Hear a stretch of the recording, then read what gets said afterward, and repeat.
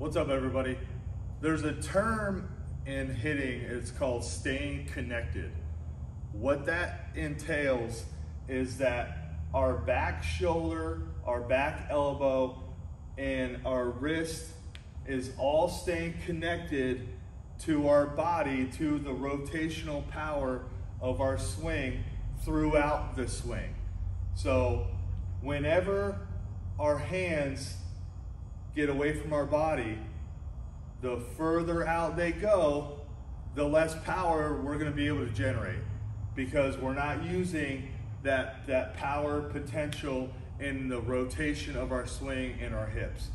So our hips push through our back elbow and our shoulder, and we're staying connected right in through here.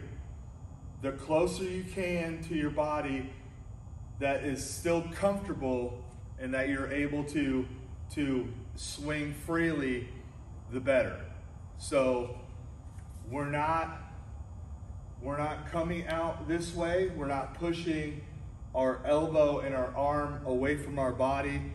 We're staying in here, rotational, right in here, staying connected to our core, to our trunk, to our back hip, through the ball.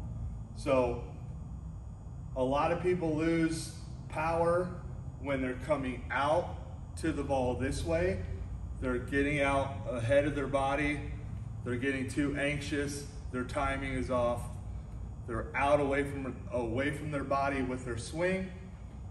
A lot of people, the timing of their swing, they get too far out here. Their arm is back here as they swing.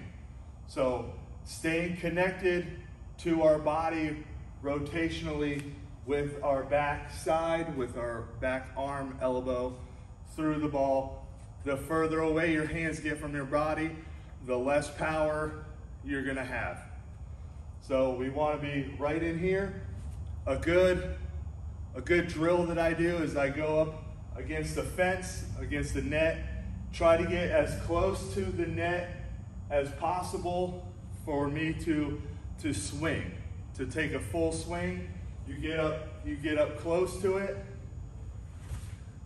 You take a full swing through there, staying connected with our back elbow.